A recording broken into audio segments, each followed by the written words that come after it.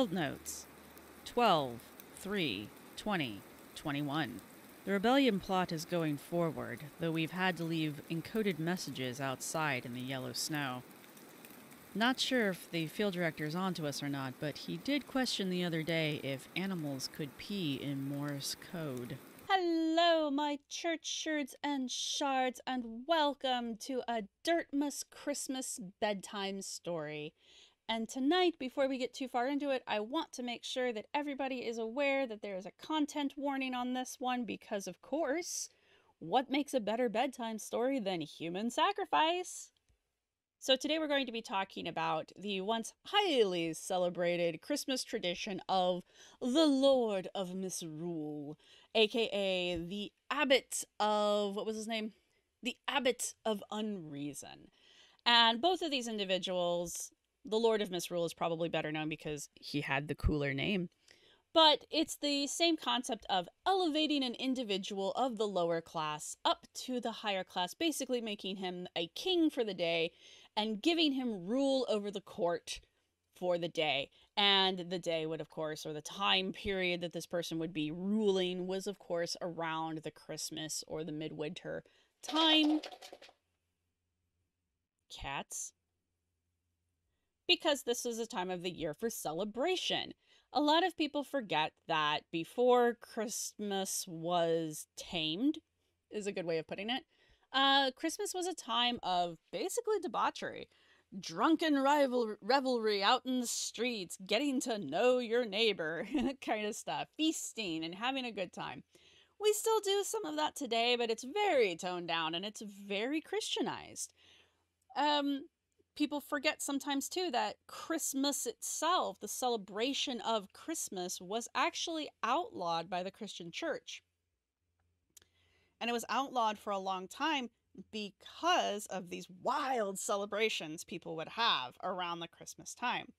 So the Lord of Misrule, being one of those traditions, was also banned by the church. And when the Christmas revival came back around, the Lord of Misrule, or the Abbot of Unreason, just didn't pick up again. And I guess that's because around the time of the Victorian Era, basically, we didn't really have that kind of stuff anymore. So this is a very much I think it kind of vanished around the medieval era, so we don't really have any evidence of this being practiced anywhere after that.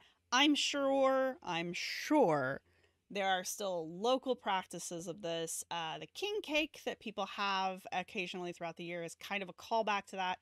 If you've never had a king cake, it's usually around Mardi Gras that I see them.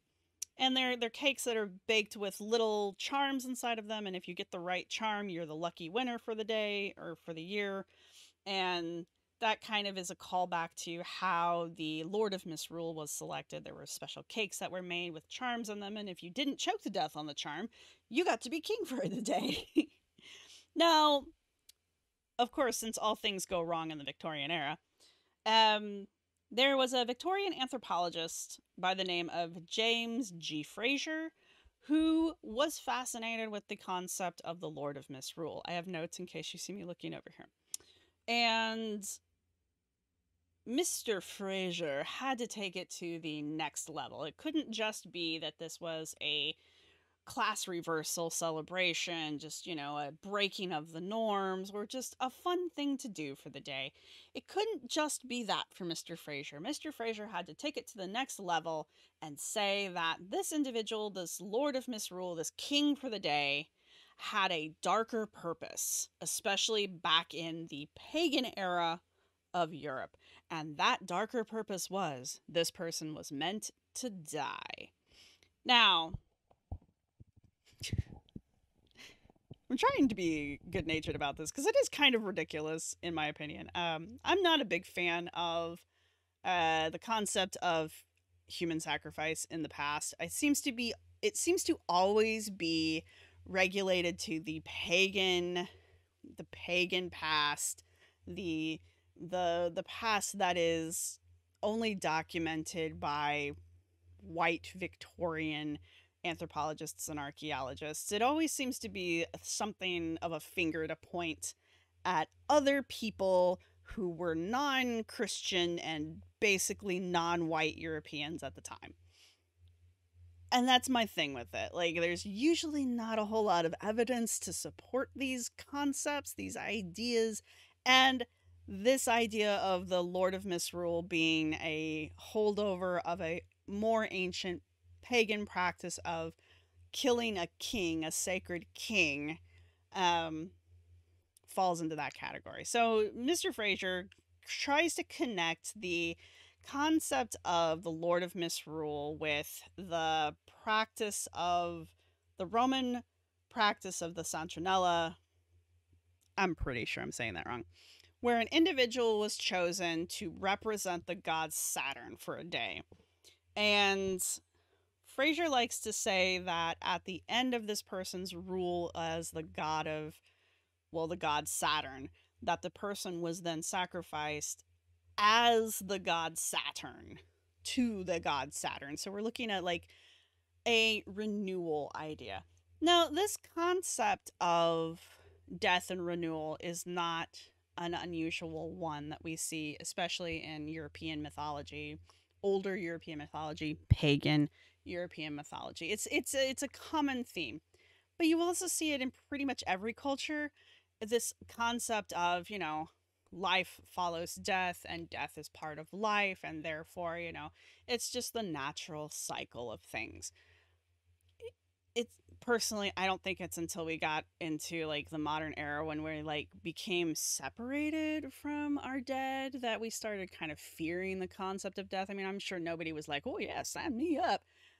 But my point is like we kind of have a fear of it. It's mystical to us because we don't understand it in a day-to-day way like our ancestors used to because they were living with it on a day-to-day basis. Like if you made it to 40, you were probably solid, but you had to get to 40 first.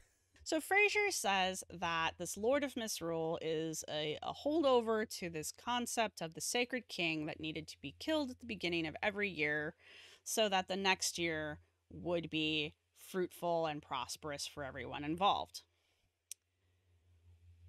Why does Fraser think this? Well, I don't know. And no one else can really seem to piece it together. Fraser went out on a limb, like way out on a limb, to try to connect a bunch of unrelated things together, much like we see pseudo-archaeologists in the fringe do today, in order to build his argument that human sacrifice was a routine part of pagan Europe. Now, whether it was or wasn't is another episode. But the things that Fraser was quoting and citing as being part of this holy king, this is the sacrifice of a holy king, the sacred king killing, there's no evidence of this either, of these old rituals either A, ending in the death of the individual, or B, ever leading up to even a symbolic death of the individual. However, in the Victorian era, when Fraser published his stuff, yes, he had criticism, because almost everyone is criticized when they first publish something, but Fraser's stuff really caught on. And not only did it catch on, it got to be really popular and it got ingrained into these ideas of pagan Europe and pagan European practices. And so for a real long time, academic people actually kind of thought that this was true. And it wasn't until we kind of got into a more critical era of history and anthropology that people really started kind of critically looking at Fraser's concept of the killing of the sacred king, and then looking at the archaeological evidence and the historical evidence, because Fraser did try to quote several documents that don't actually hold up.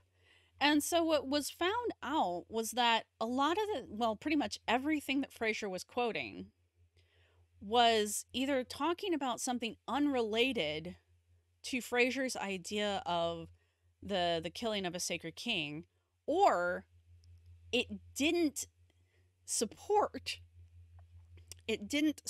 at all his concept of the killing of the sacred king.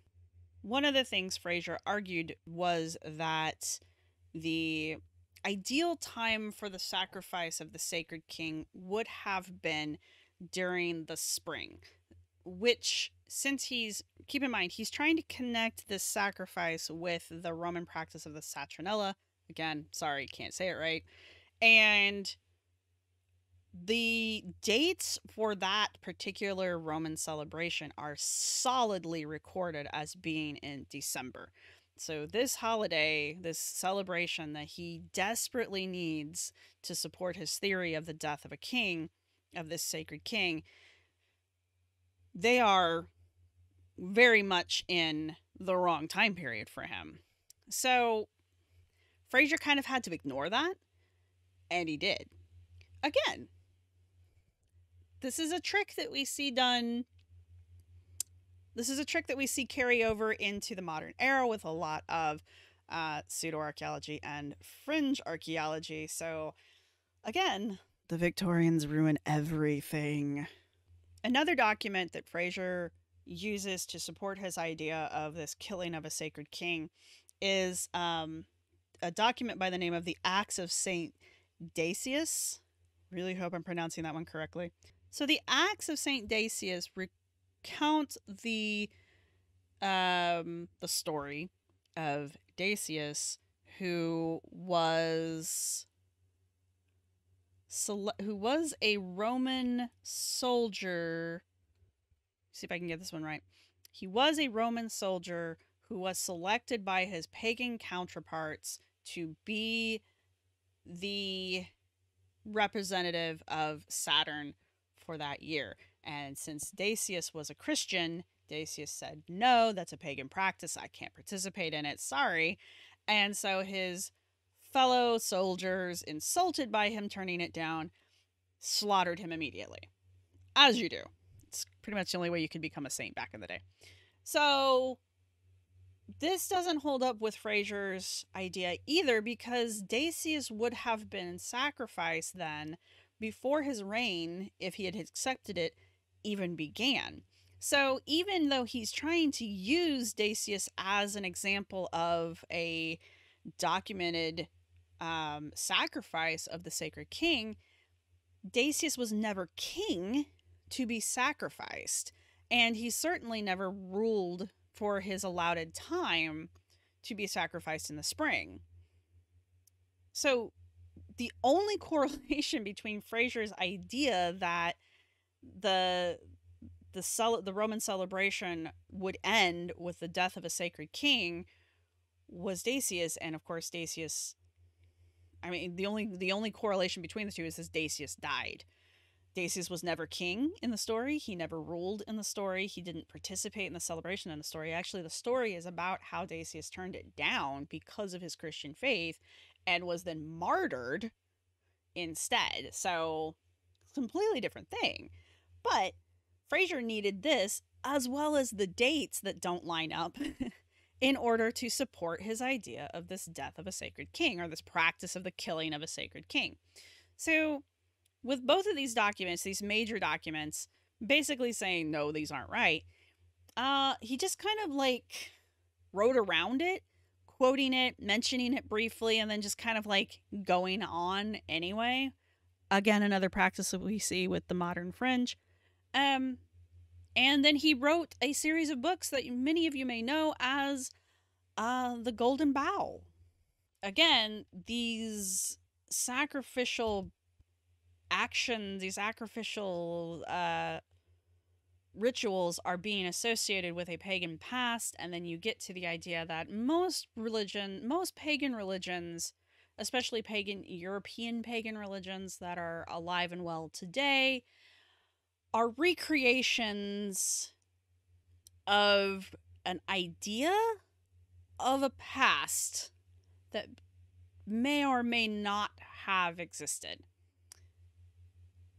Which, again, is a story for another time, and maybe we'll get into it this dirt mess. But The Golden Bough is a series of books that I am aware that have been very influential in the past in pagan traditions. I'm not entirely sure how influential they are today, because most of the pagan groups and the pagan individuals that I talk to and interact with are very aware of the fact that the roots of their religion are based on ideas that may or may not be supported by history and by archaeology and by anthropology. And a lot of them are trying to kind of streamline, kind of trying to like figure it out, or they're fully accepting of the fact that their religion is actually a modern religion that is loosely based on pagan ideas or fanciful ideas of the pagan past, I guess is the best way to put it.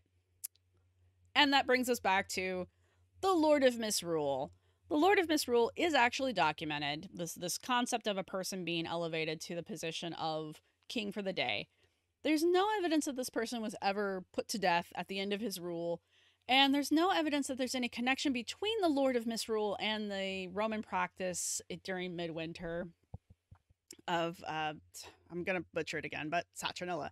So there's no connectors here, but Fraser influenced this idea for such a long time, starting in the Victorian era and coming up into the modern era, that you're still going to see echoes of it every now and then. And you probably have read an article, even today, that gets passed around on the internet telling you that the old practice of the Lord of Misrule actually goes back to the pagan practice of human sacrifice, which it does not.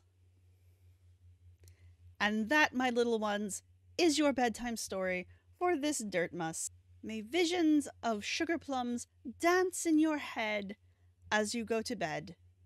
And I will see you in the next video. Please remember to like and subscribe, and Merry Dirtmas!